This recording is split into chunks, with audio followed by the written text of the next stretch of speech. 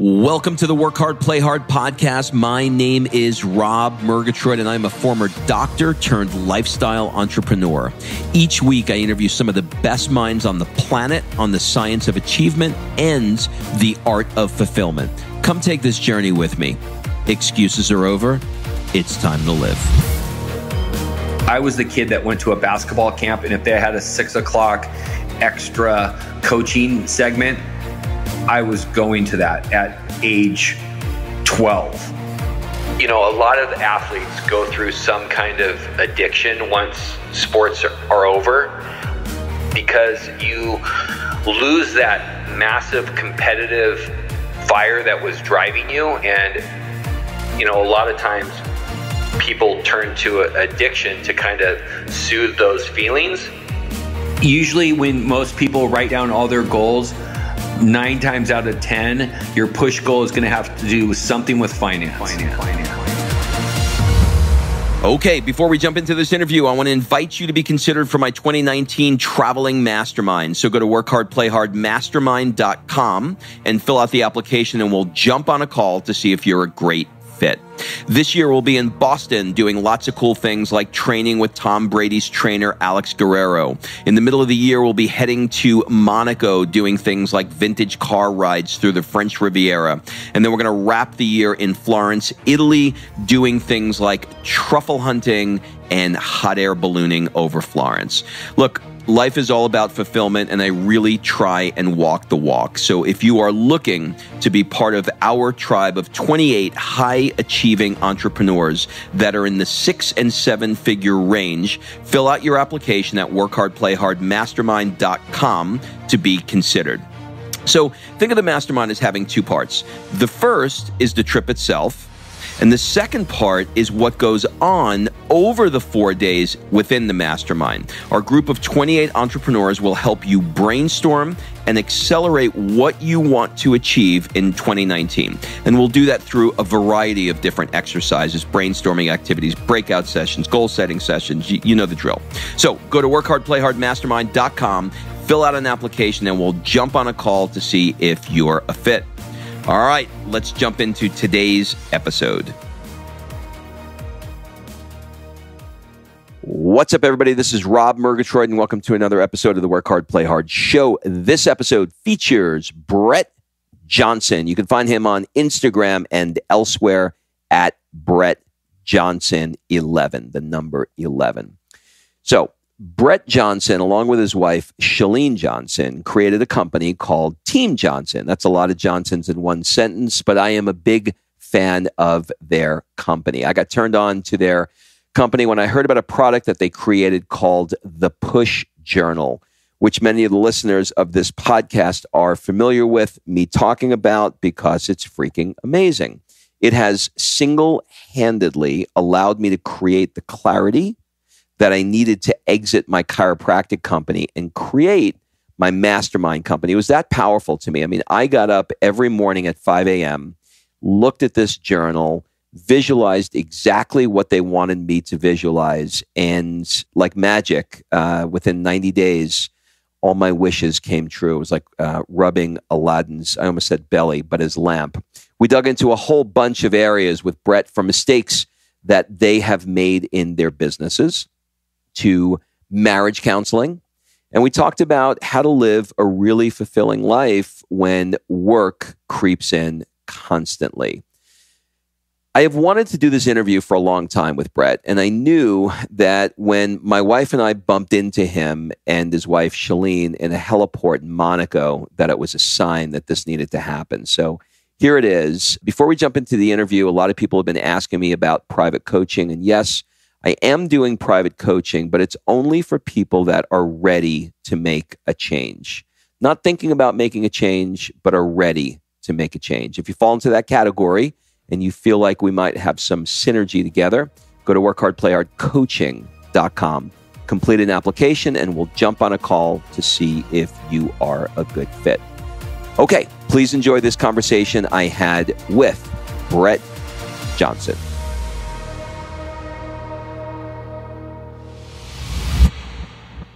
Bret, welcome to the show.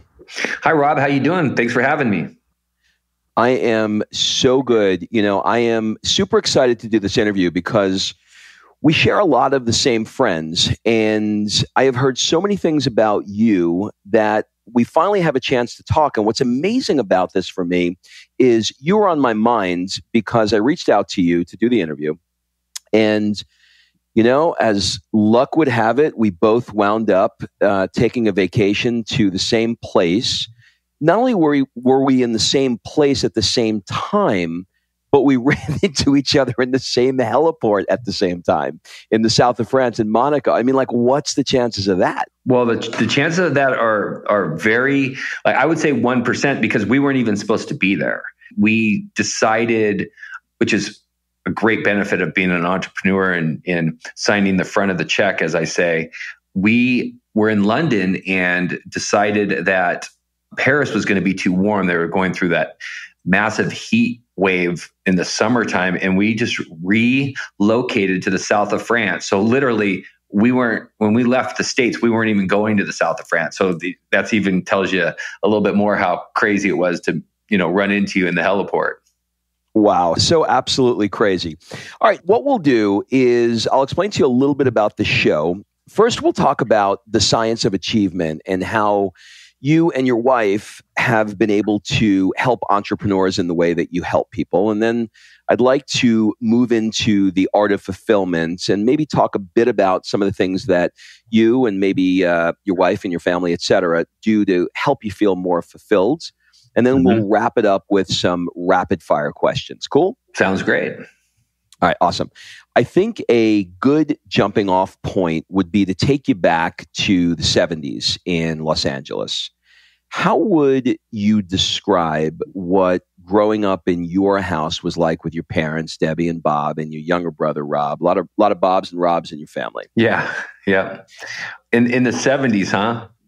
Yeah. I mean, you were born in early 1970. 70s. So yeah. So, So I think probably I would pick that up probably towards the later part of the 70s when, I grew up in a household that there was one income provider, and it was my father, who was a school teacher / football coach.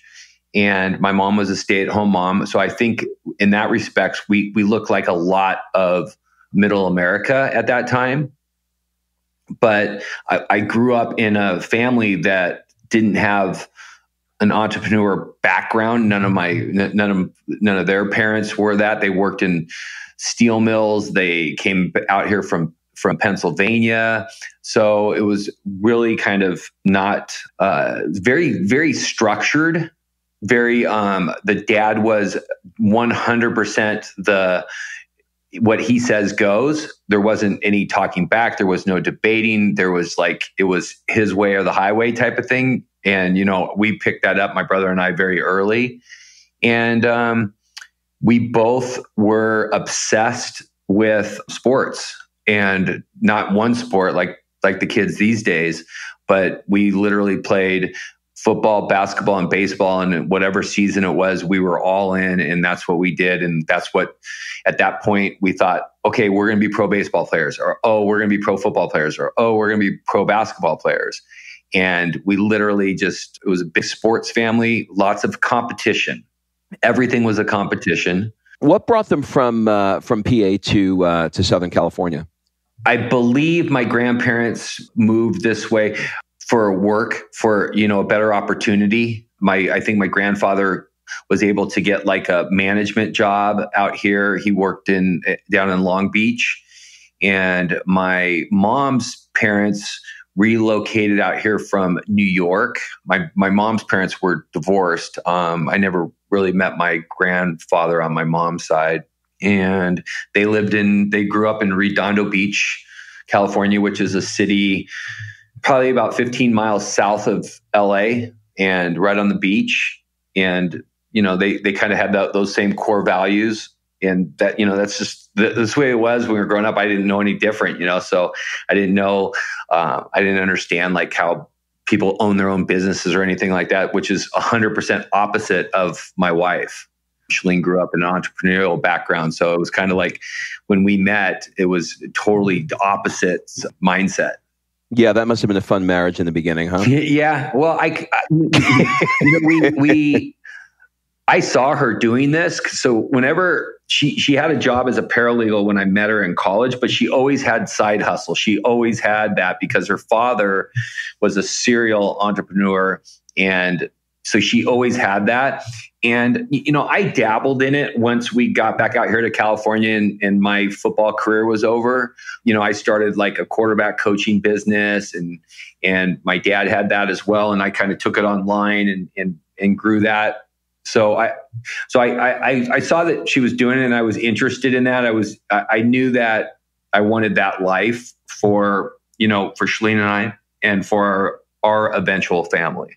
I want to back up a little bit and we'll kind of go forward from the 70s to the 80s. Mm-hmm. You mentioned that you and your brother became, well, you didn't mention this, but my research showed this, that you guys became one of the best football high school quarterbacks in the country. Mm-hmm.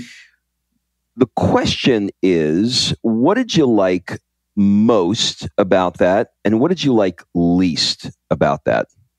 I think what I liked most is that I got attention from my father. As a young kid, and I've done a lot of therapy to understand this, but as a young kid, you want your approval from your parents, right? I think everybody does. And sure. I think my dad being such a huge figure. I mean, he just retired 2 years ago as the second winningest high school football coach in California history and number one down here in Orange County where I grew up. And he was kind of a larger than life figure. And not that if I wouldn't have played sports that he wouldn't have loved me just as much, but back then as a kid, you see it as like, oh my gosh, if I do this well, I get this great amount of praise from my father, which was kind of addicting. And I think that I really wanted to be the best at that. And I really just kind of fell in love with the art of like, when I say working out, I mean like playing. Like I wanted to get better. I was the kid that went to a basketball camp, and if they had a 6 o'clock extra coaching segment, I was going to that at age 12, 13. I was already aware of like how hard you have to work to get to college football, and then obviously onto pro football. I mean, I was well aware of the hard work that it takes, and I was willing to do it. So I didn't mind that. I actually liked that. So the second part of that question is, what didn't I like? Yeah. I think now looking back on it, I didn't like the fact that I probably gave up on a lot of things that I could have done. Like I hear people now like saying, oh, I did this when I was in high school, or I did this when I was in college. And, I didn't have any of those experiences. So you kind of have to give up one for the other. Chalene always laughs at me because I didn't have toys when I was growing up. Like people laugh at that, like you just laughed. And yeah. I don't remember any toys or watching television shows, and like I wasn't big into like music or anything like that. I literally like woke up in the summertime, and if I wasn't going to the beach, I was like going to the park to shoot baskets. So that was kind of my deal. Well, what's interesting about that? You may not have had an entrepreneurial family, but certainly you had an entrepreneurial drive or programming, I would suspect, for success just by, that determination and grit that it took you to create what you created with sports, no? Yeah. And I think to be a good entrepreneur, you have to be a little competitive. And I think also the fact that the position I played at quarterback it's very strategic position. And I also was a point guard. So everything that I did growing up was very strategic. I was always kind of like the coach on the field. So I always had like a leadership role. So I think there's lots of things that I did in sports that helped that out once I transitioned to be, more of an entrepreneur and like grow that. So I think definitely those characteristics helped a lot. All right, I want to talk about Michigan State. You eventually wound up attending Michigan State, and that's where you met your now wife, Chalene. Can you take me back to the conversation that you had about maybe sort of like set the stage for why you guys decided to jump in your Honda and move across the country to California? It didn't take much convincing. I think if anybody here has ever met Chalene or listened to Chalene, they're kind of in shock that she's from Michigan now, that when she says that, because she looks like a California girl, but she has those Midwest values. I think the first time that she knew that we were moving out here was we had been dating for about a year, almost a year. And we came out here in like the spring/early summer, and down here in Orange County, it had been snowing, and that gross time in the Midwest where it's like, and everybody that's lived in the Midwest knows what I'm talking about. It's that gross time when the sun hasn't come up enough to like get everything to bloom, and it's like muddy and it's brown and it's like it rains, but then it might snow still. It was like right after that time, and that depressed me. Like that was hard for me, being from California and like not seeing the sun and like seeing this doom and gloom. And when she came out here and like saw that it was like sunshine and just all the opportunities out here were so crazy, and a lot of the things that she wanted to do, I think it was a really easy decision. It wasn't difficult at all, but she had to leave. She was leaving her family, come out here, not know anybody, start a new career and new jobs and all that kind of stuff. She thought that she was going to go to like law school, so she did all that pre-planning, and then that never panned out. She realized that she didn't want to go down that route, but it didn't take much convincing, to be honest with you. It wasn't a big discussion. It wasn't like a turning point in our dating life or anything like that. It was like, I'm going back, so let's go back together, type of thing. And she's like, "There's sunshine, and it's me, and I'm there. Yeah, let's do it." And I think she saw a lot of opportunities out here too. Being that entrepreneur that she is, I think she saw like how many people are out here and just different trends, and I think that excited her as well. All right, so I'm going to move into the area that everybody tells you should talk about in the cocktail conversation. That's to talk about religion and sex. Are you cool with that? Sure. You'll understand why I'm asking that question in a second.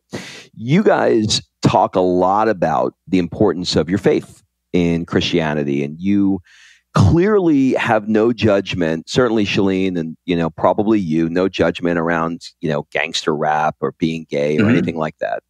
Do you ever wrestle with that? And this is a question that I'm asking really for self-interested questions. Do you ever wrestle with having the faith that you do in Christianity and at the same time simultaneously liking things that aren't so Christian-y, let's just say? Can you kind of flush that out a little bit and maybe talk about that? Because I know that there's a lot of people that struggle with stepping into certain types of religious practices, et cetera, because, they don't like people who are gay, or they wouldn't like gangster rap. But you guys are really, really cool about being very dug into your faith and simultaneously saying, they may not believe this, but I do. Can you kind of talk a little bit about that? Yeah, I think, and for those people that don't agree with Chalene and I's viewpoint on that, and I think that's respectful too. I think everybody has to make the decision for themselves. I'm in the camp where here's how religion came into my life. I never went to church as a kid. I didn't grow up in a faith-based home. It was sports. I mean, literally and people might go, "Well, what did you do on Sunday?" We had basketball tournaments. We just didn't practice that.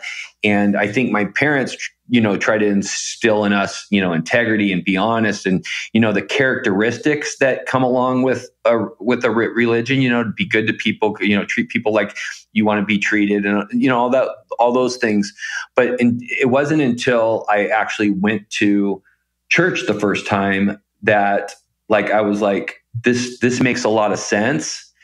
But what never made sense to me was alienating people. I didn't understand that. And I think that's just me, because I grew up differently.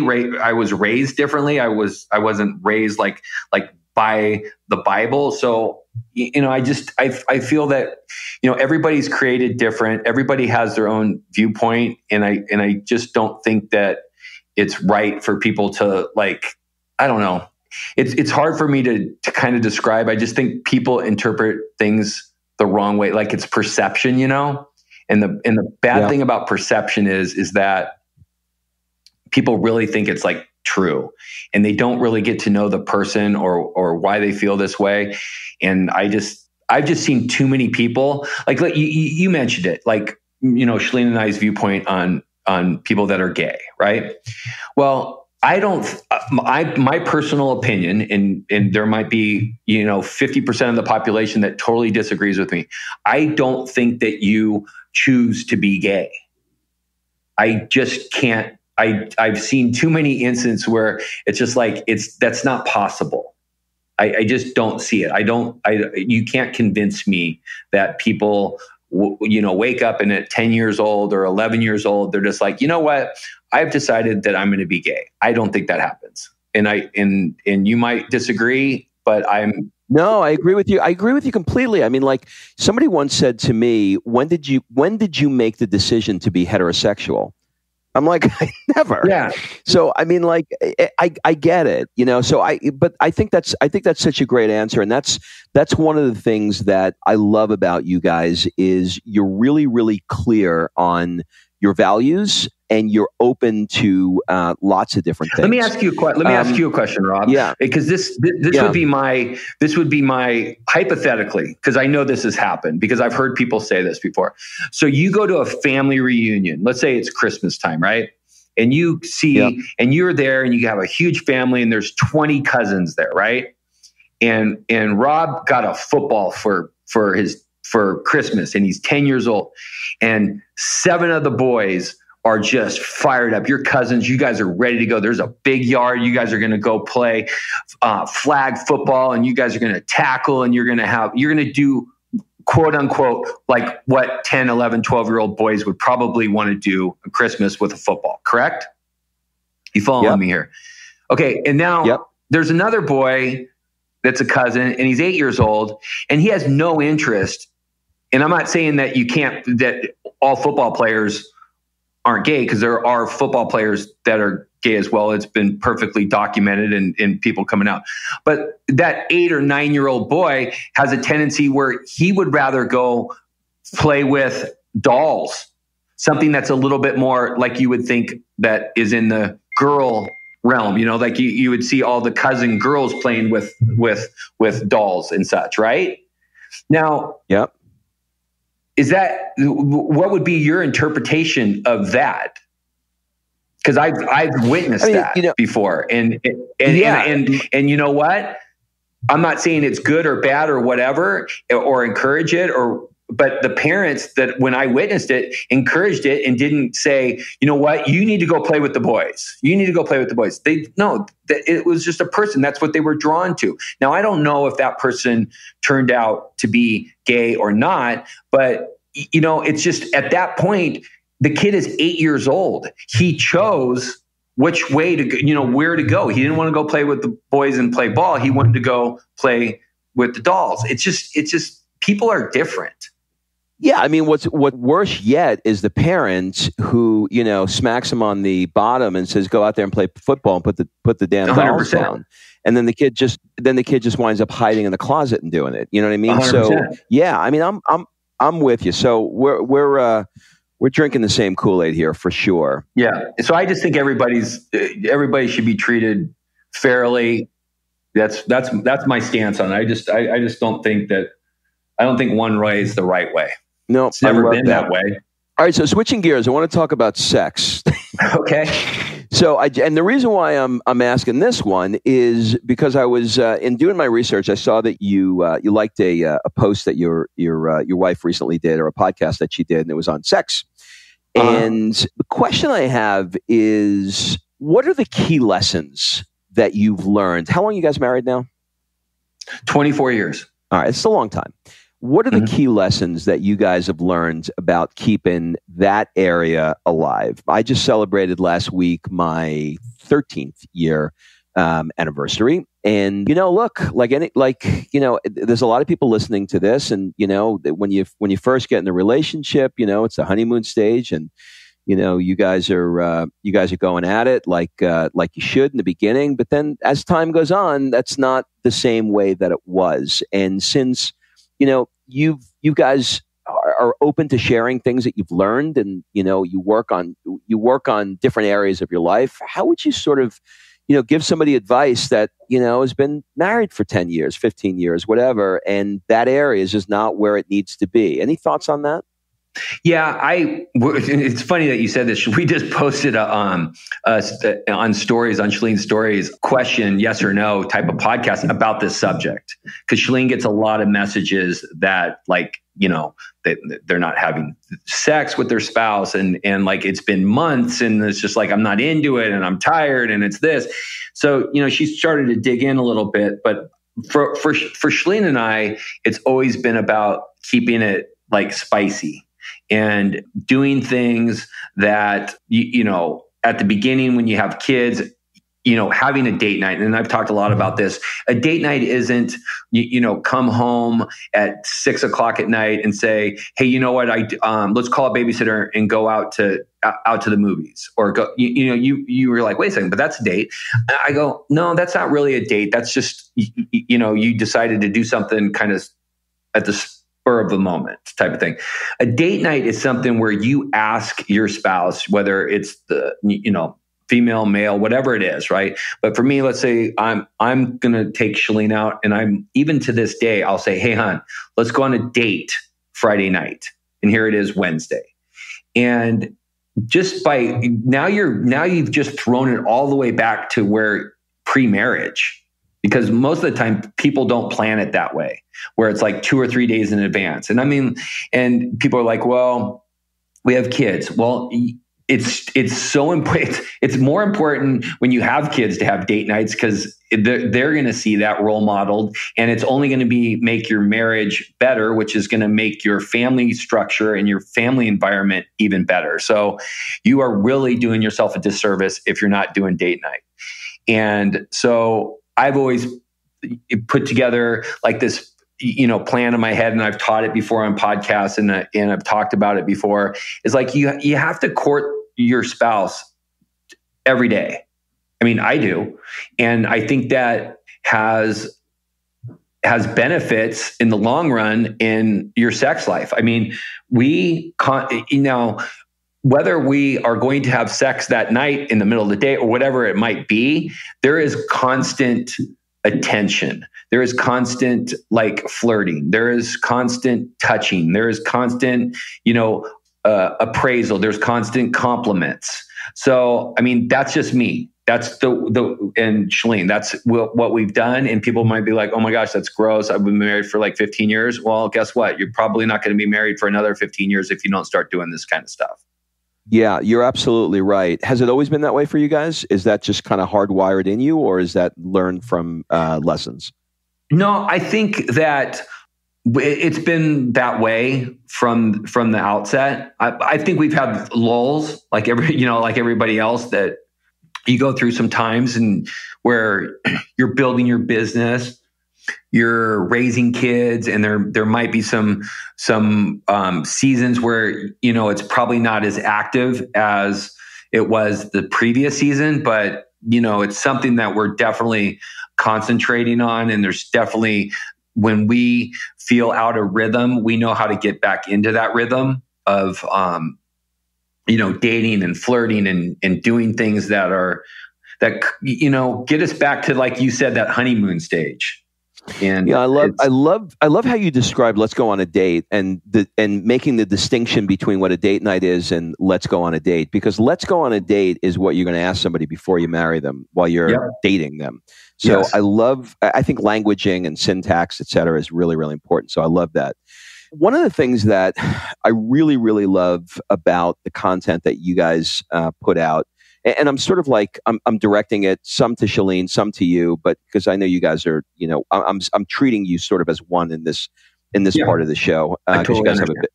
Okay. So you have been super open about struggles that you've been through. For the benefit of people that, may find themselves in your shoes, could you talk, if you're open to it, about how gambling affected your relationship and maybe how and what EMDR therapy is and how that helped you guys get through that rough patch? Sure. I basically was addicted to gambling. Not basically, I was addicted to gambling. And it was at the time when we were growing our businesses and eventually trying to sell our businesses. And I didn't know that sports, and when sports ended for me, that, a lot of athletes go through some kind of addiction once sports are over, because you lose that massive competitive fire that was driving you. And, a lot of times people turn to addiction to kind of soothe those feelings. And I say that now because, and obviously I didn't know that like during the height of my addiction, but, going through, as you said, therapy and using a form of therapy called EMDR, I was able to process that and, work through those demons, so to speak. But when I was in my gambling addiction, it was horrible. It's one of the worst. Obviously, the worst thing that you can ever do to somebody that you love is to keep secrets from them. And that's basically what it was. It was. She actually knew that I gambled. Like, we would go to Vegas, or she knew. She just didn't know the height of it. So it wasn't like she was like, "You're gambling." Like, no, she knew. She just didn't know how reckless it got. And she discovered it. And as soon as she confronted me, it was literally like, it was one of the worst days of my life, but also the best days of my life, because it was literally like taking a monkey off your back, and not like a monkey, like a 4,000 pound gorilla, because I didn't have to hide this anymore, which was causing so much anxiety and stress in my life. And now that it was open, now the worst part about that is now I've hurt my bride, right? And now she had to like go through it and uncover, and through therapy and just discussing with her like everything that was going on. And so that was really hard to put her through that. But it also was very I don't know what the word is. It's like, it was refreshing, I guess, to just be done. Does that make sense? Yeah, it does. And, one of the things that I'm sort of like putting myself in your shoes as you're telling this story. And I think the word that maybe you're searching for is relief, that it was out in the open. Yeah. Number one. And number two, now we can actually go about fixing this thing because now it's out. Yeah, because I had no idea how to fix it. You're 100% right. Relief and how to fix it, had to be done, and it was hard. I did 2 years of EMDR therapy. So, and people are like, "Wow, you did 2 years of EMDR therapy for gambling?" Yeah, there was lots of things that I had to unravel and come to grips with and understand why I was doing it and why it made me feel a certain way. And it was hard. Like that was hard. That was really hard work, but it was, in the end, it was worth it. I mean, tenfold. I mean, I obviously became a much better husband, partner, but I was a good dad, but then I became a phenomenal dad, which was. Do you still get the triggers when you're in certain environments? No, I was just in Vegas visiting my friend, and he was over there for a conference, and we were roommates at Michigan State, and I just went over there, and we actually went and played top. They had a good dinner and played top golf. And here's why I think I don't get the itch or like triggers or anymore. Because when I was gambling, it was an amount of money that was exciting. I would gamble an amount of money that if I won, it was exciting. If I lost, I still kind of like there was enough money on the line where like it got my juices and it gave me a certain feel in my stomach. Right. Yep. And at this point, I would never be willing to bet that much money or gamble that much money to get that same feeling, because it would have to be a lot more and it just doesn't make any sense. So what I've done, Rob, is which is crazy, and it shows Chalene how trustworthy and how much she, valued the fact that I put in the work and went to EMDR and she watched that process. But like, I still control the finances in our family. And your listeners are probably going to go, Chalene is crazy. Right.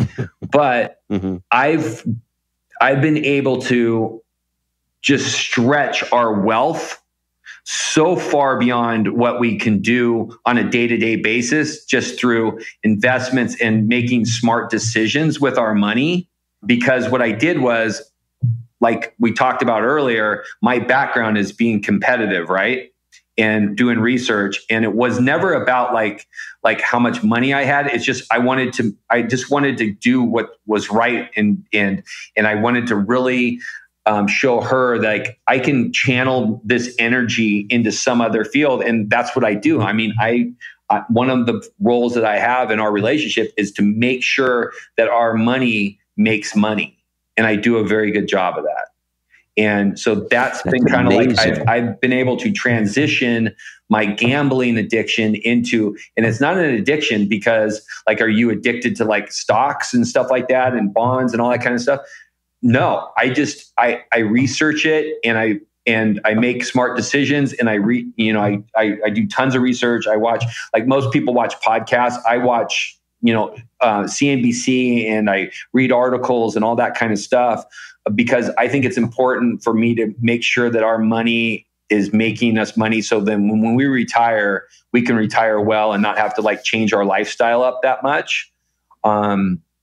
If we ever retire, I don't know if entrepreneurs ever retire, but so that's been kind of rewarding to me, to be honest. It's like, I don't know if too many people have gone from a gambling addiction to the person that's in charge of making sure money grows in the family. And I teach it now. I literally will get on podcasts and teach people how to get out of debt and make money, and where you can invest money, and what are some smart decisions based on like my, I think there's a million ways not a million, but there's hundreds of different ways to make money and make your money grow. It's just, I give my 2 cents on that, and people can, take it or leave it. But I think it's an interesting concept that I'm still involved with money. It's just in a way more positive way.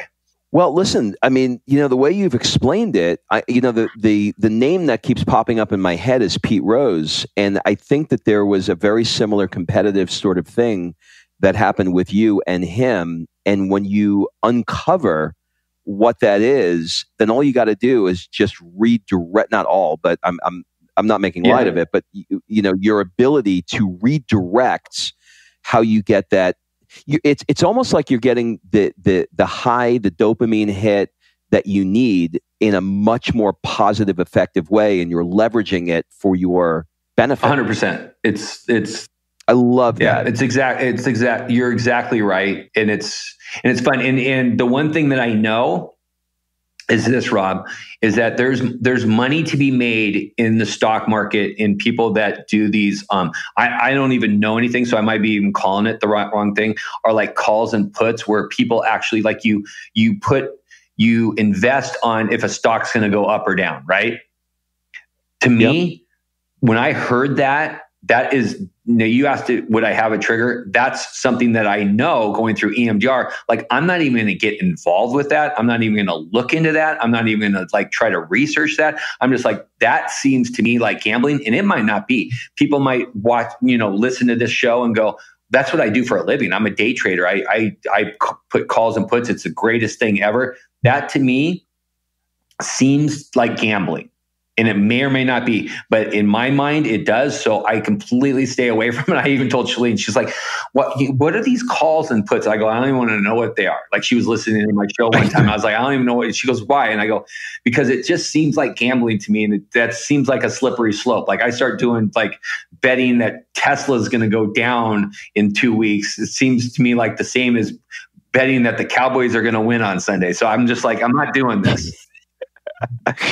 Okay, so I want to talk a little bit about something that you may or may not know, and that is that I picked up one of your products a few years ago, the Push Planner, and I am going to attribute that Push Planner with me. I've been a chiropractor for the last 25 years. I retired last year, and I am going to attribute using that Push Planner to me leaving the profession of chiropractic and creating my next business, which is my mastermind. So just to give you a little reference point, this is a true story. I mean, 100% true.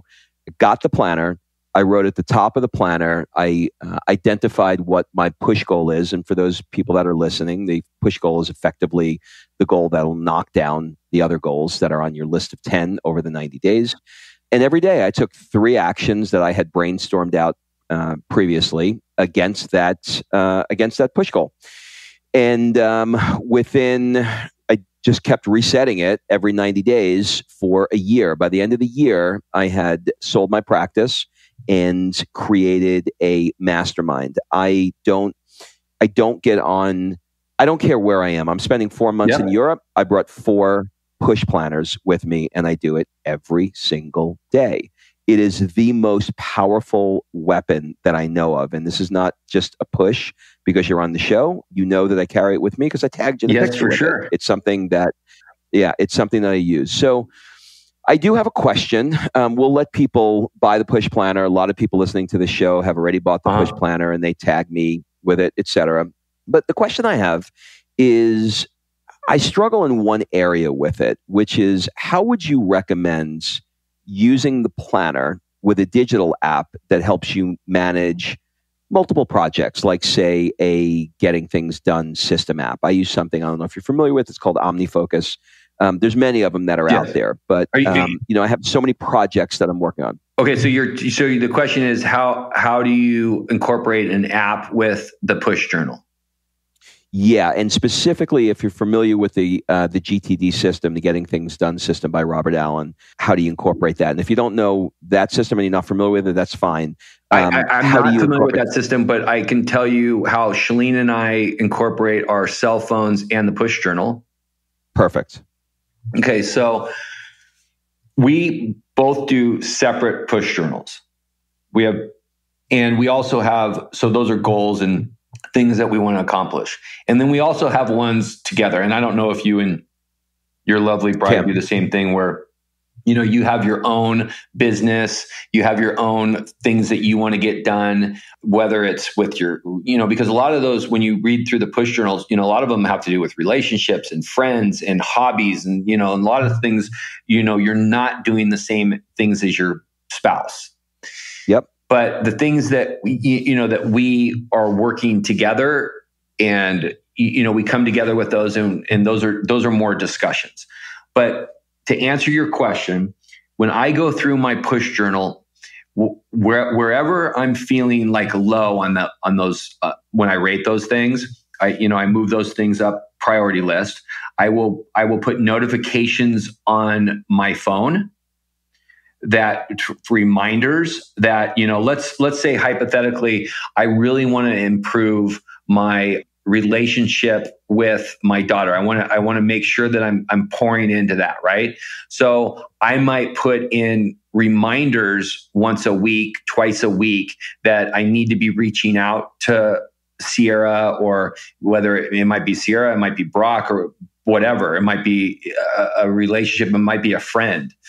If it's something to do with business, then, in my business, then I will hash all those things out. Like you put in there that you do 3 things a day. Well, sometimes those 3 things a day might be giving somebody else an assignment, right? So I have an extensive like to-do list app that I categorize into all those different fields, those 10 areas of your life.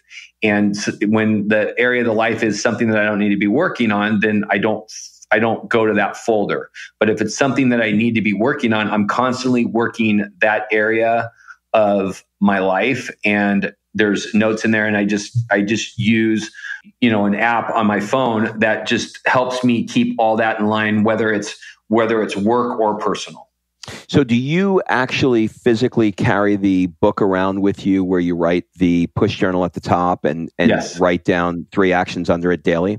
Yes. So, and there's tons of room in there to take notes and to do things. Now, it's so much more powerful, as you know, because you're on this vacation. I think you're probably, are you 6 or 7 weeks into it by now? Into this? We're a month into a 4-month trip. Yeah. Got it. So, and I've watched you journal in the morning, and I'm sure what happens with you too, it's so much more powerful to write it down and to hash it out on paper or in a journal. And then you look at it and you kind of organize your thoughts and then transfer it to the thing that you are always with, which is your phone. So that's kind of the way I do it. So I will write down, let's say, for instance, we have a launch coming up here in September, right? For one of our digital products. Yep. And so that's something that is in the business side. I really want to do, I want our launch to do better than the last one. And I take copious notes on exactly what I feel we did right and wrong on the previous launch. And then I write down exactly how I know or I feel that we're going to fix this. Right. And then once I get it all written down, then I can categorize it into things that only Bret Johnson can do, things that Chalene Johnson can do, and things that parts of our staff can do. And then once that's done, then I enter that all into my phone. And then I assign things and make sure that there's checkpoints and add, dates that things have to be done by. And that's, I don't know, if we want to get into how we communicate with our staff, but we use an app and a productivity app called Asana, which I'm sure a lot of people use. And so that's what we use. Yeah. So I use both of those. So I'll have it all written down in my notes and then I will transfer it to Asana and break it out there. And then the stuff that's personal, I just keep it in my own app, and then I assign it to my calendar when I want stuff done. Okay, got it. I'm following you with everything, but I want to get a clarification on one thing, and that is, did you mention that you guys have 3 journals, one for you, one for her, and one together? No, what we do is we do our own journals. We do our own journals. So I have a push journal. She has a push journal, and she rates her 10 areas of her life, and she does. We constantly do that. We do that once a quarter. And because the journals are a 90-day goal setting thing. So the premise of the push journal is that people used to take a whole year to get all their stuff done, and then they would forget, by the third month what they were talking about in January or whatever. So our push journal is, you can pick it up anytime. It doesn't matter what time of the year it is. You don't have to start it on the first of the month. It's just 90 days.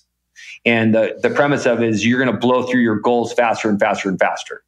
So we do one for ourselves because, let's just say hypothetically, one area in your life we talk about is environment. Environment is just like your working surrounding and all that kind of stuff, right? Well, my environment could be amazing, where Chalene's environment might not be amazing and she needs to change it, right? But that's something that she needs to do. I'm not really going to be a part of that. Then what we do, so that kind of answers your question in terms of we do those separately, right? Then together, once a quarter, we come up with a push goal that we wanted. It's like a together thing, and it's usually focused around something either that we want to do together, work-wise or personal.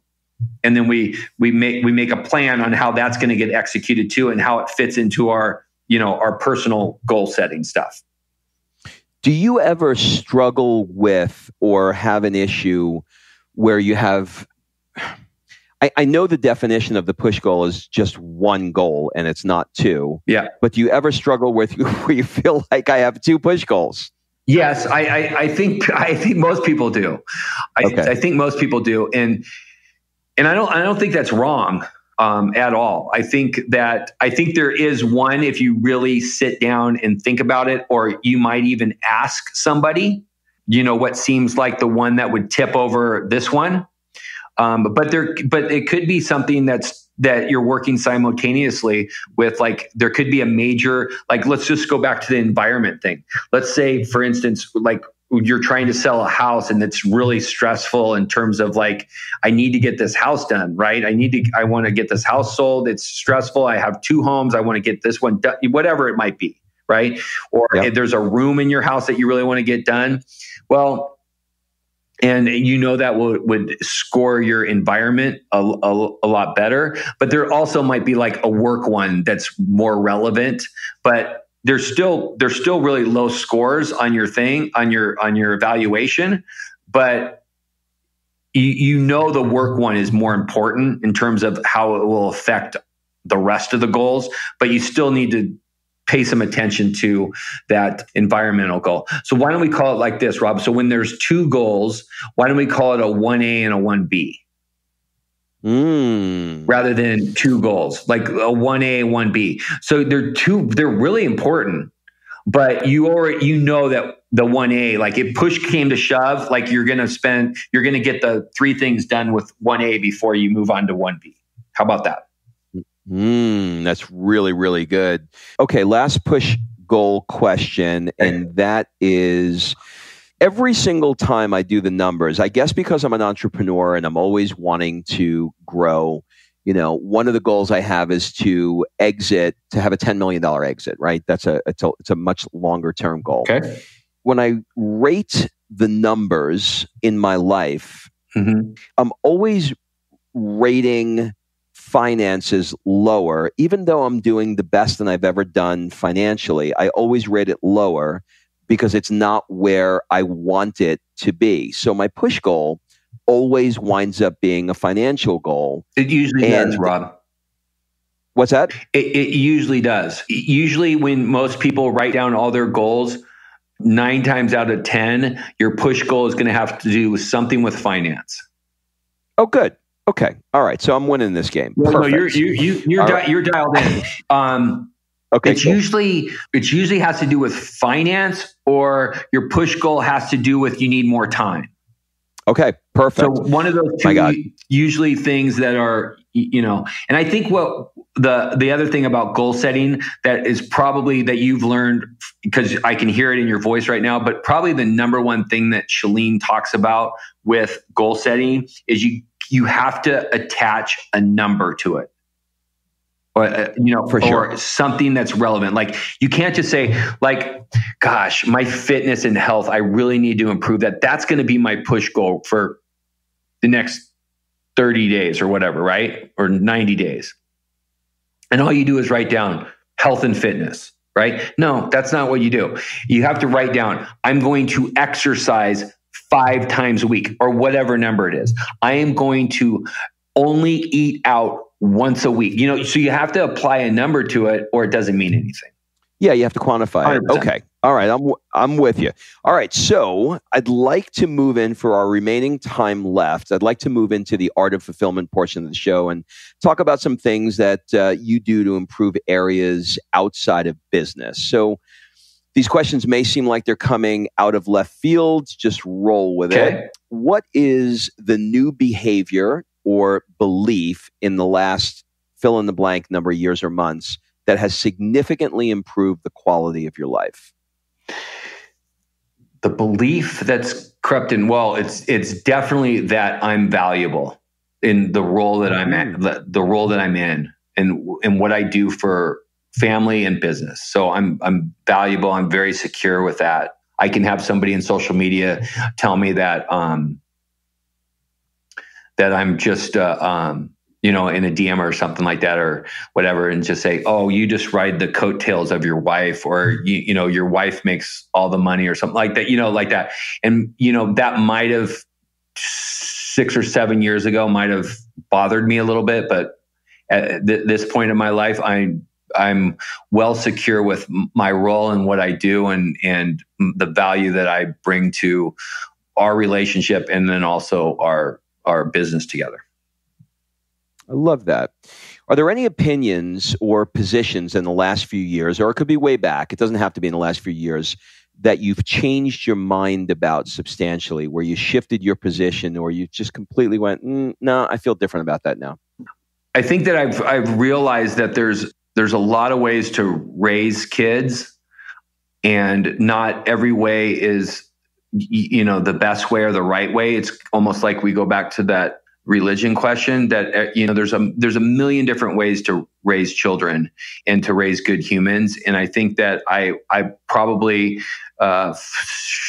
go back 7-8 years ago again, we're doing a lot of this stuff that's like pre-therapy, that I thought that there was only like one right way to do that, and maybe a little bit judgmental. And now I kind of look at it through different eyes, where a lot of our friends might have gone through a rough divorce, and it's in their co-parenting and then how that exists, and just different ways to raise kids these days. I think I had a set in stone type of way, and I think I've lightened up on that, and I can see other people's struggles and that how they're trying to manage today's society and all that kind of stuff. So I think the way to parent your kids is probably one of the things that I've been enlightened on.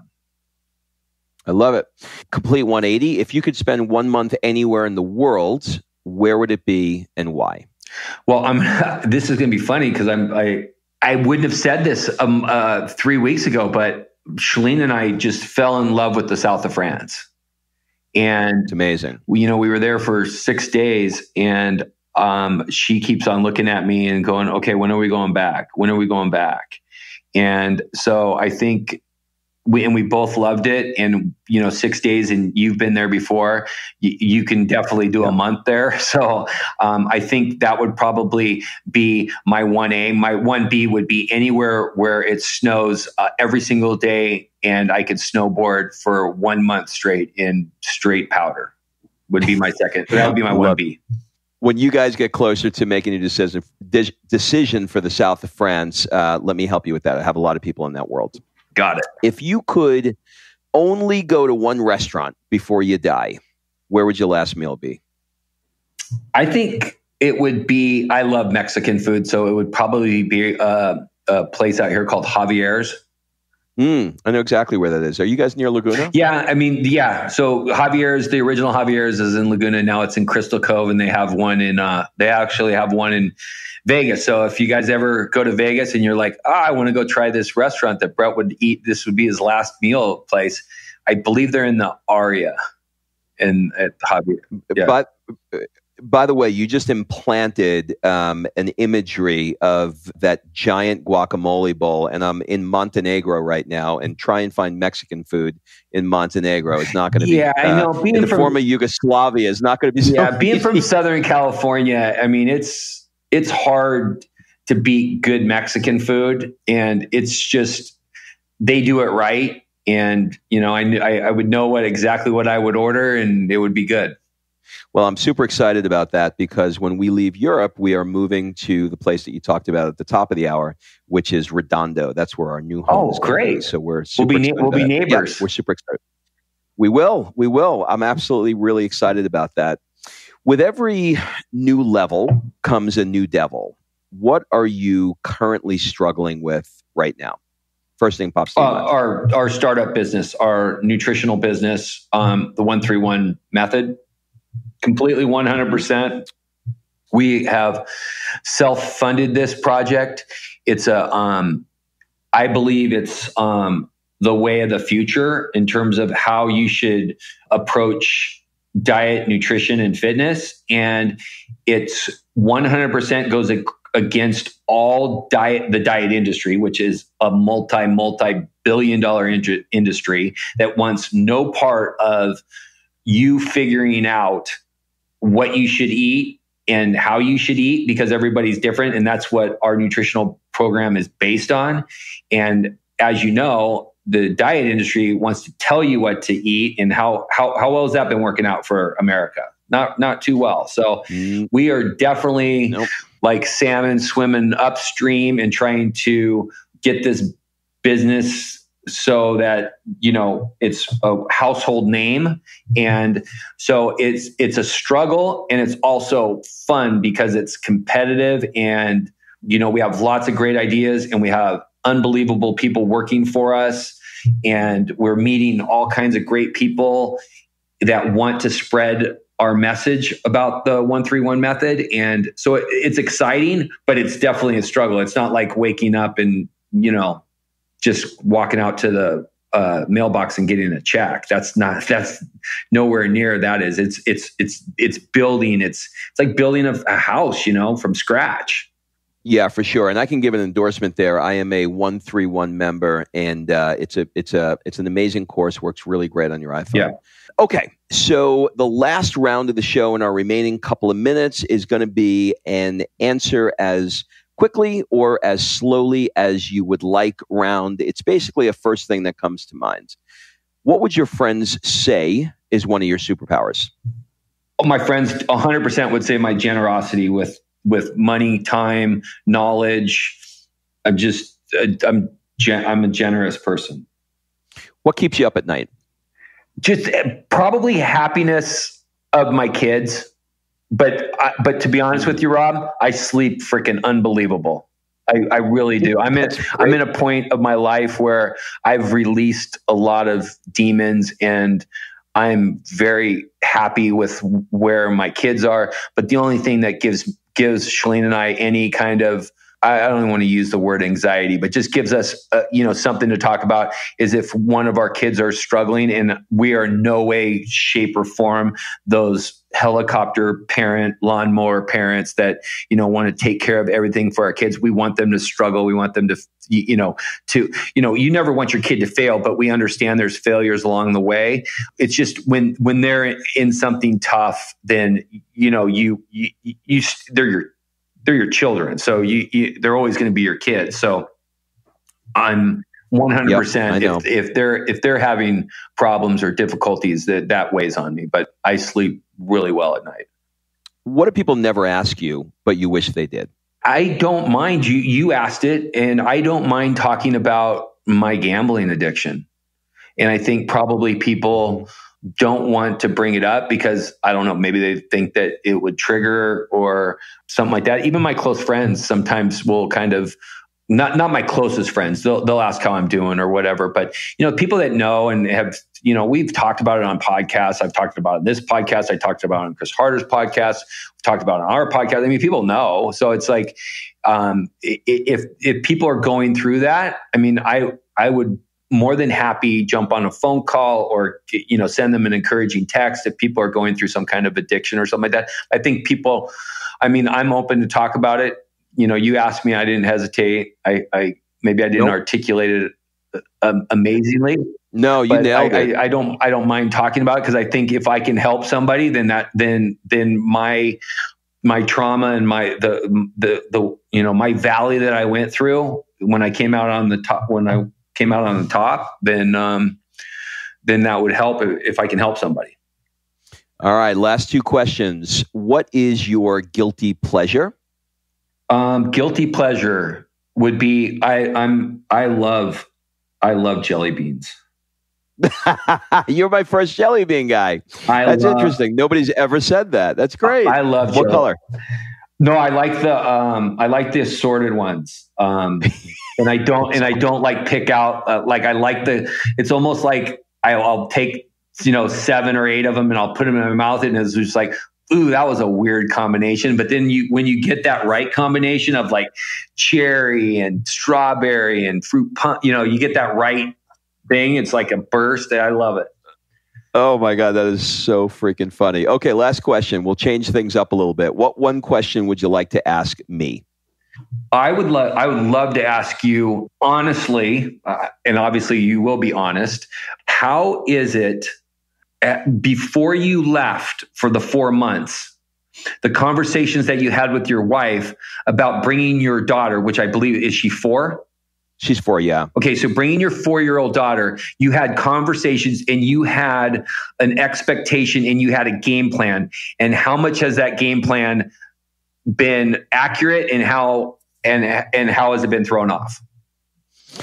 Well, it's a little difficult to answer the question only because we've been traveling with her since my wife was pregnant. So to give you an idea of how much we travel with her, we had to renew her passport because her passport was filled with 16 or 17 countries prior to coming here. So we have a lot of experience doing this. Mm-hmm. That said, we've never done 4 months. Mm-hmm. And that said, I'm only 1 month into 4 months. Okay, so with that preamble, here's what I would say.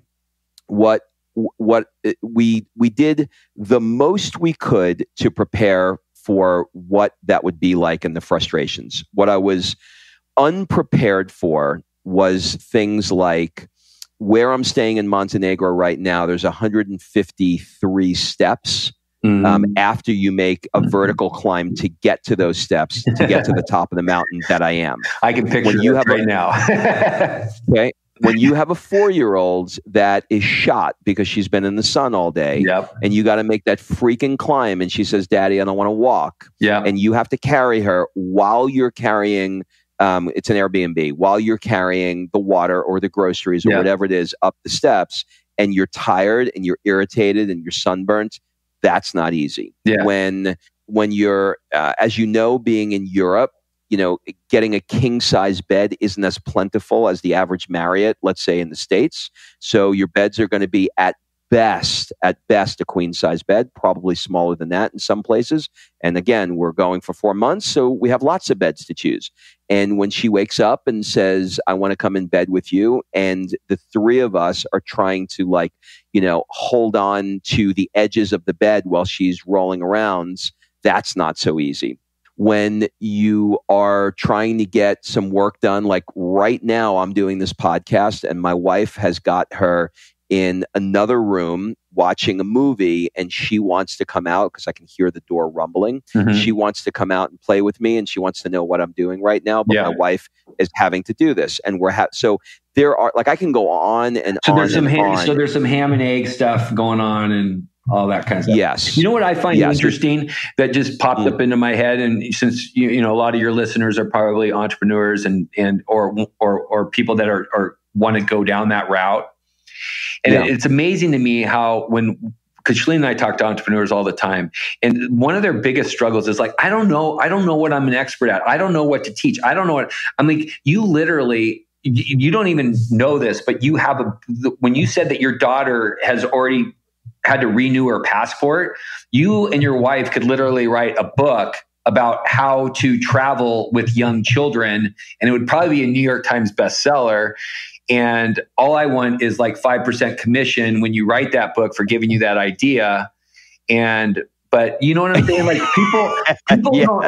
People don't even realize how much they've gone through in their life. And if they just sit down and buy a push journal and write down exactly what they've gone through, and somebody else needs that knowledge. I mean, you know how many people out there that would fight like crazy to get that hands on a book of somebody like your expertise that traveled all through Europe and even the States, and just traveling with an infant, with a 2-year-old, with a 4. It's just it's amazing to me out there that people can make money and do a service that really helps people. And I think people need to open their eyes a little bit more to what's just right in front of them.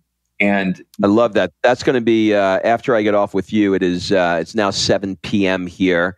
And I think it's probably 10 a.m. in your world. Yes. We're going to go out for dinner, have a bottle of wine, and we're going to talk about what you just said. That's super helpful. And if you're open to it, you mentioned earlier that you've talked on previous podcasts about getting out of debt and making money and investing. Mm-hmm. If you're open to it, I would love at some point over the next couple of weeks, maybe month, whatever, I'd love to jump back on with you and do a part 2 where we dug deeply into that, because a lot of people message me, as they've messaged you, I'm sure, and they give me the sort of it must be nice kind of thing. I wish I could spend 4 months traveling. I wish I could get out of debt. I wish I could have investments. And I think that they just don't know what to do and how to do it. And I would include myself in a lot of that. So if you're down for that, I would love to. Let's do it. And I'll give everybody a little teaser on this that you can throw out there. If they make sure that they follow and subscribe to your podcast, because when we come back on, I'm going to give them the best tip for their emergency fund that they'll ever get. I was just with a group of guys that own a company that they have the best interest rate to park your money. All right. I love it. Well, that flew by. Do you have any final words, suggestions, or an ask for the people that are listening? No, I mean, if we talked a lot about the push journal. And, obviously if they're listening to you, they trust and, believe in what you're doing. And I think that if they want to go check that out, there's pushjournal.com. I'm sure you can throw that down in the show notes and take a look at them. It's a very, it's not like your typical journal. This is a journal that will get some stuff done and move the needle forward for you.